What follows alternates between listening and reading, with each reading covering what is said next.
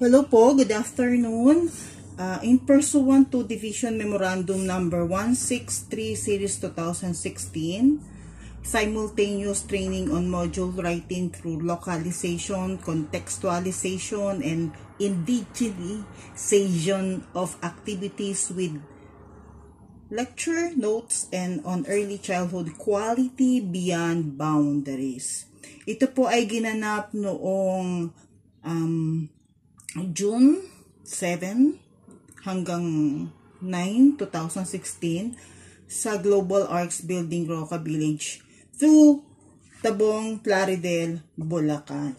So, ako pong lingkod, Sharon Bulaong, also with this YouTube channel, Teacher Sharon. Gawa po ako ng resource-based materials para po sa intervention project ng OODLNP. Ano po yung OODLNP? Ito po yung one-on-one diversity in learning, in literacy, and numeracy with parents' participation. So, ito po yung project natin. So, ito pong mga gamit na nakikita nyo po dito ay mga recycled materials. Ito po ay tapon. Mga takip po ito ng soft drinks. So, para din makatulong po tayo sa environment, imbis pong itapon, ikalat. So, pwede po natin gamitin ito sa ating pag-aaral, mga mamis. Siya nga po pala, ang video pong ito ay para po sa mga mamis, para po sa inyong participation sa new normal teaching process ngayong taong aralang 2020-2021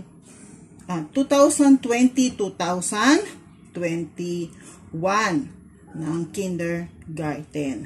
So, ito po yung aking unang materials of instruction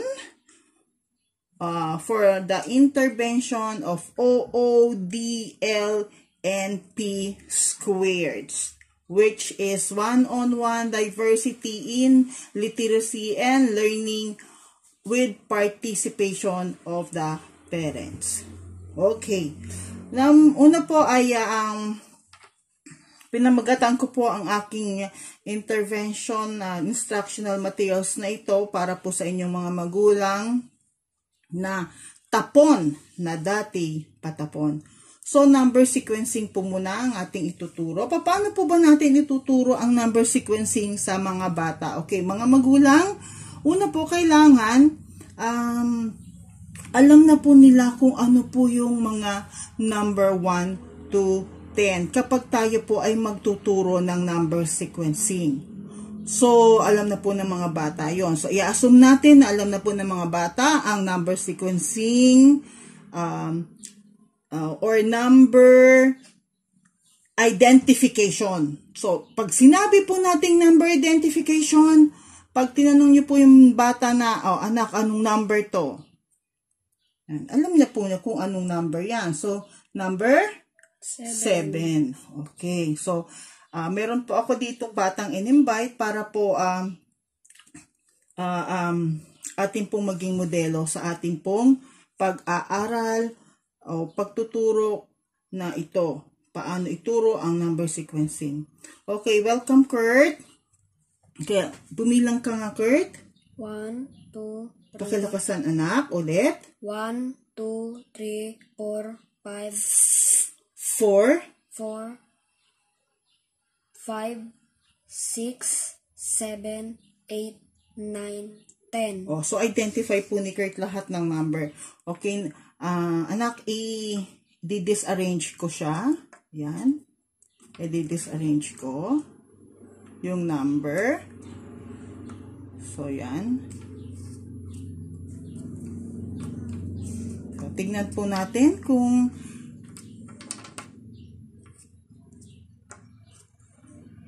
yan, disarrange na po. Sige, anak, ayusin mo nga from 1 to 10. From left to right. Okay, go. O, dito yung 1.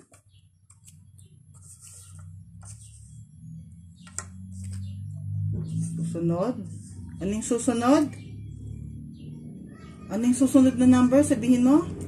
3. Ano susunod sa 1? 2. Susunod sa 2? 3. Okay, susunod sa 3. Tama ba yung kasunod?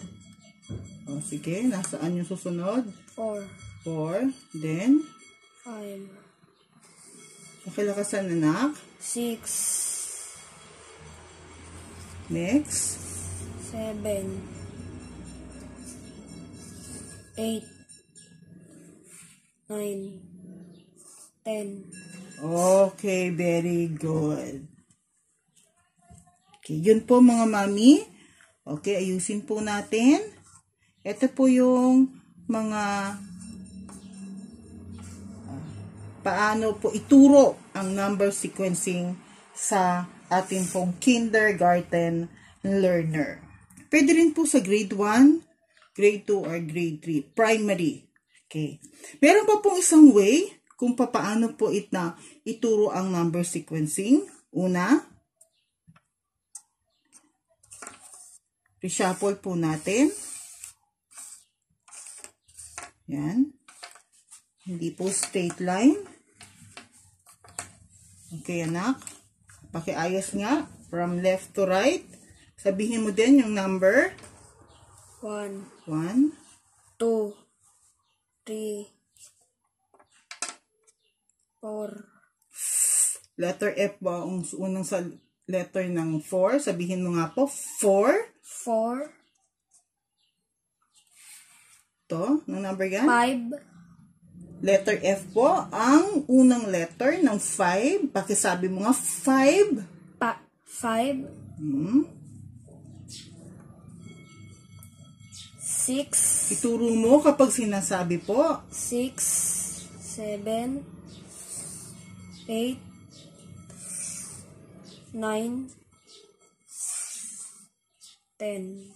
Okay, ayusin natin. Bilangin mo at habang binibilang mo ay iyong sabihin ang numero. Magsimula ka dito. 1. Ituro. 1, 2, 3, 4, 5, 6, 7, 8, 9, 10. Okay. Yun po yung ating unang sa ating tapon na dati patapon sa intervention or early intervention of OODLNP squared. One-on-one diversity in learning and numeracy with parents' participation. Okay. Bye po!